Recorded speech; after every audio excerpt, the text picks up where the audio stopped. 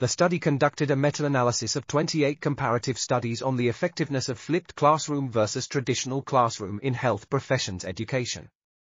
The results showed that flipped classrooms were more effective than traditional classrooms, with an overall standardized mean difference of 0.33, 95% confidence interval, 0.21 to 0.46, p less than 0.001. Instructors who used quizzes at the start of each in-class session found flipped classrooms to be more effective. Additionally, more respondents preferred flipped to traditional classrooms.